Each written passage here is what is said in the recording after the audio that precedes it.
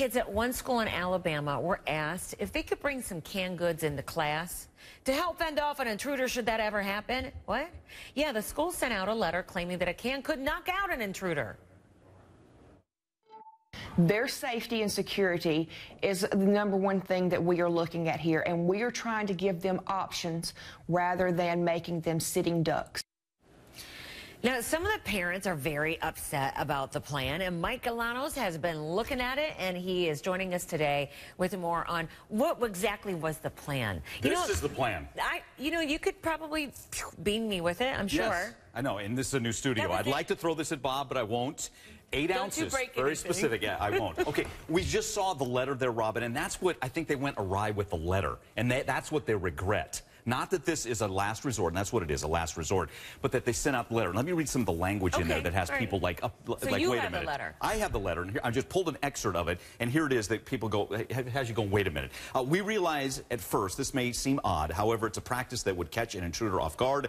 The canned food item could stun the intruder, even knock him out until the police arrive. That's something you pointed out, but here's the language. The canned food item will give the students a sense of empowerment to protect themselves and will make them feel secure in case an intruder enters the classroom.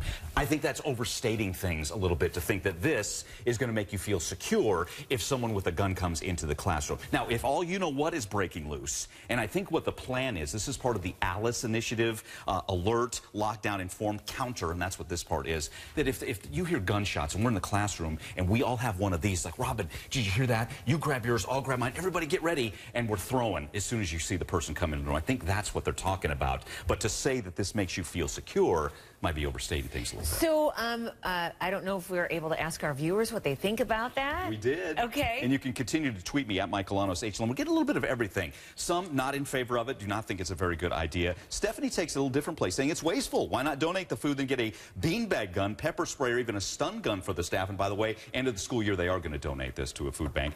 David tweets, it's part of a broader active shooter initiative. Makes sense. Anything to survive, at least the school has a plan. And again, this is last resort. Want to point that out. One more from Chelsea. It is so sad to hear that this is even to be a thought at schools for children. That kind of sums it up right there, that we're even discussing this, but it's out there. People are talking, and let's continue the conversation. Tweet me at Mike Galanos HLM. And I believe the head of the school did admit that the letter should have explained better the plan. Yes, they should have educated before sending now. Mike, thank you. Appreciate it.